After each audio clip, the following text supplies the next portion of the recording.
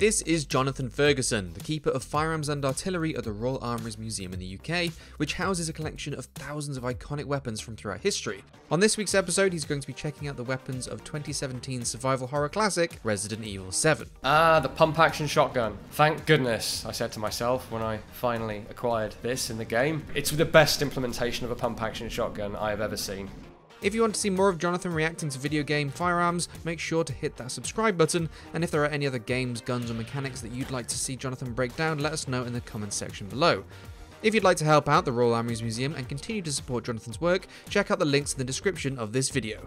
Right, over to Jonathan.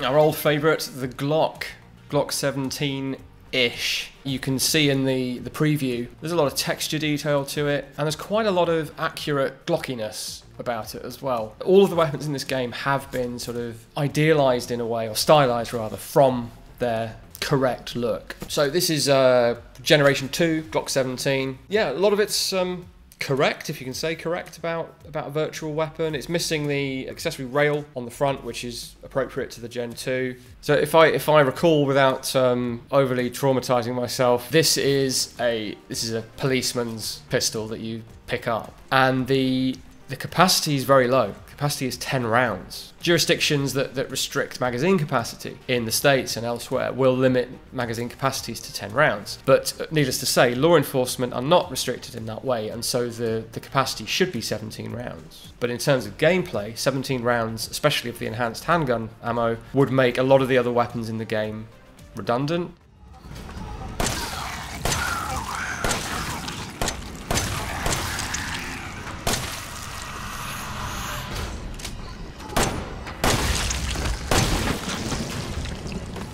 Though this game has two of the more iconic pistols ever invented and incorporated into computer games. We've seen the Glock already, and now the M19, I think it's called, is actually, for the most part, a Colt 1911.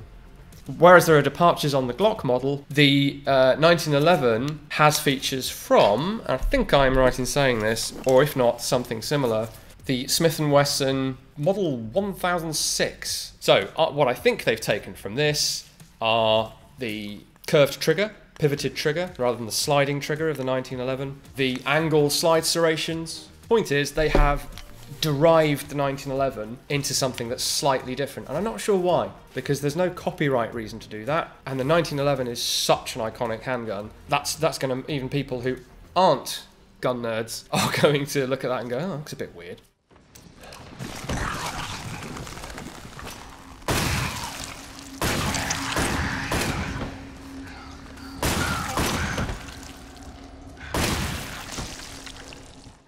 Even though I only played the first Resident Evil for about an hour and then didn't come back until Resident Evil 5, don't hate me for it, even I know the Samurai Edge pistol from the Resident Evil franchise. And so it's as everyone will know, it's a tricked out Beretta 92.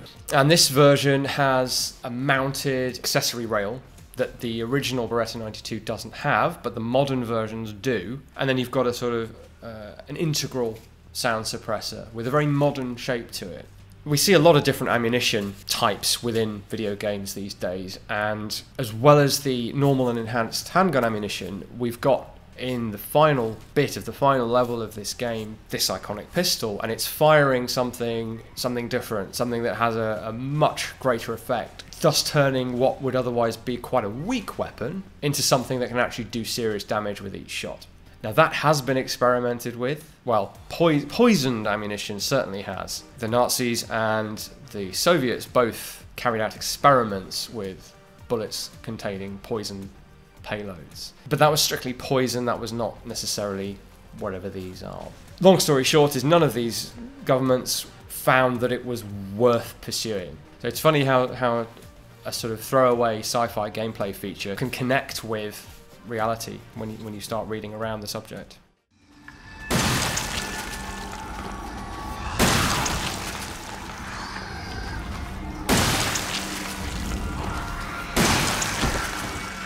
Ah, the pump-action shotgun. Thank goodness, I said to myself when I finally acquired this in the game. And luckily, it wasn't just the feel, the sound, the look of the thing that made it seem powerful. It actually is powerful in the game, and you know, a headshot from one of these things will take down your typical mutated beast thing. And the pattern of shot, although not as wide as typically depicted in games, gives you a much greater chance of actually hitting something vital. A load of 9.32 caliber balls from a round of buckshot is pretty devastating if the target is not armored or some sort of supernatural mutated freak of science, in which case you might have to fire twice. When we say pump action shotgun, whether we know it or not, we're probably thinking of the Remington 870 or maybe the Mossberg 500. They are by far the two most popular pump action shotguns in the world. And then this is in absolutely standard civilian sport shooting defense configuration. Standard length barrel, standard length magazine tube, and that limited capacity but sheer amount of power just works so well in the game. And the ability to reassure yourself by topping up that magazine tube before you turn that next corner is great. It's the best implementation of a pump action shotgun I have ever seen.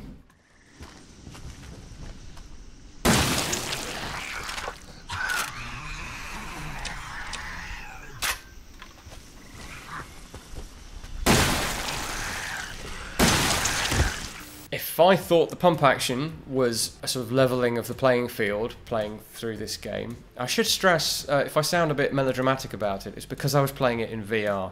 So the better the weapon, the better I felt. And a great upgrade to the pump action, weirdly, because in the real world it'd be the other way around, was the over and under, break open, standard skeet, trap, clay pigeon shooting shotgun. I abandoned Old Faithful, the pump action, and I went for, on the face of it, what would be a downgrade. So instead of having between 5 and 7 rounds of 12 gauge with a pump action, you go down to only 2 rounds. But in the game, the same ammunition is somehow more powerful out of the over and under shotgun, which is, needless to say, completely unrealistic. But I don't think the difference in power was so over the top as to be immersion breaking.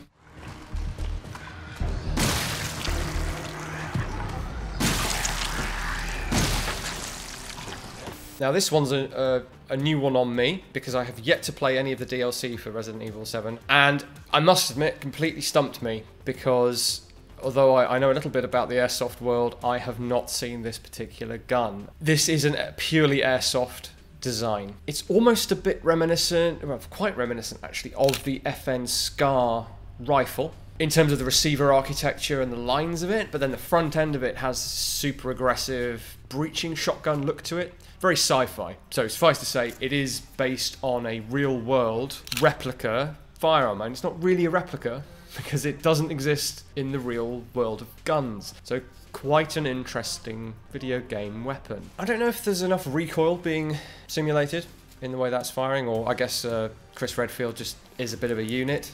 I get the need for this in the DLC. It's almost like going from Alien to Aliens in terms of the volume of enemies it's going to throw at you and the need for a higher capacity shotgun that's quicker to reload. The capacity looks a bit high. 12 rounds in a box magazine would make it very tall. Maybe they're staggering it. 10 round magazines are not uncommon on competition practical shotguns now, and they do stick out quite far. I think 12 might be pushing it a little bit.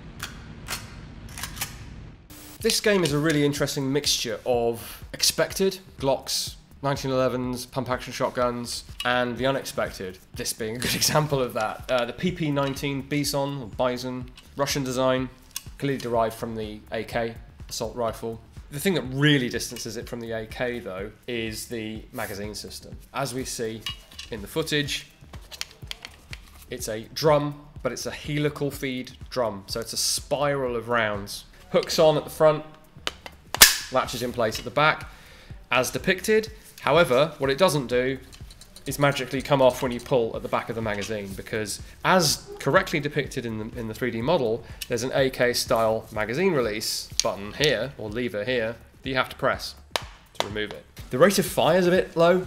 It's a bit sort of chugging, and it has a real meaty sound effect that really calls to mind a rifle rather than a pistol caliber submachine gun. The report in-game ought to be a little less punchy, I think, and the rate of fire ought to be higher. So the real thing is like 700 rounds per minute.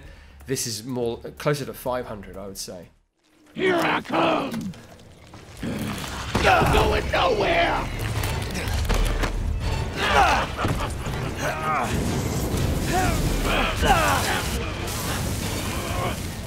One of the more horrific scenes in the game, the weapon that we see in use there is clearly not real.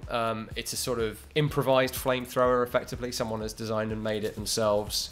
I have picked up behind me a real-world flamethrower, the LPO-50, Soviet design. Fairly classic backpack flamethrower, and the 3 tanks which give you 3 shots. Fire as a weapon obviously has a long history, whether it's a burning rag on the end of a stick, Ripley's flamethrower in Alien. It's really more of a psychological weapon for, I mean, I guess that's how it worked on the Alien. It was like instinctively not keen on fire. As an individual weapon, as an infantry weapon, it's not tremendously effective. It has more of a psychological impact. Something that games don't really illustrate, this sort of does, is that you are not shooting naked flame, you are shooting burning, thickened fuel, and it sticks to the target. So we do see that. But somehow I think I've yet to play a game that doesn't quite convey the sort of how terrifying these are as weapons.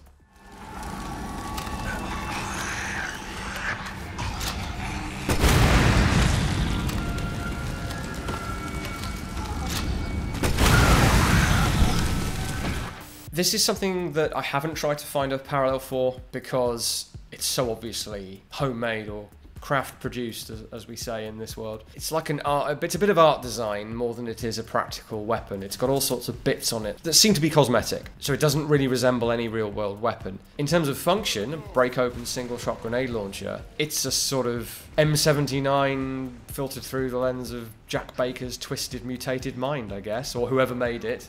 Possibly Lucas is supposed to have made it. Effectiveness wise, obviously being a grenade launcher, just like real life, it is considerably more powerful than a given projectile. Well, it's firing projectiles, but with an explosive payload, of course. Fragmentation, blast damage.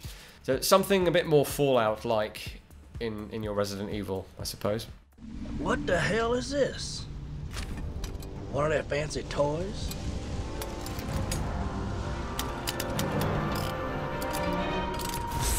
Ready for use. This is obviously not a gun of any kind, but believe it or not, the power fist glove thing from this bit of DLC sort of has a real world parallel, and it's sufficiently rare that we don't have one. The Sedgley fist gun was designed for the Seabees, the military construction workers working on basically engineering, constructing things for defensive purposes in the Second World War. A glove was designed. It has a plunger trigger, so just like Jack is punching the monsters there, but he's using some sort of energy. What the Sedgley gun did was just fire a bullet. The enemy got close enough to your construction vehicle, but you didn't have the ability to draw a pistol and shoot. You'd literally just punch them, and it would hopefully kill them with that shot. Charging. If you'd like to support the work that we do here at the Royal Armouries, we have links in the description to how you can donate or become a member. We're also doing a series on our own YouTube channel on firearms, so do follow the link in the description and check those out as well. And I will see you again next time.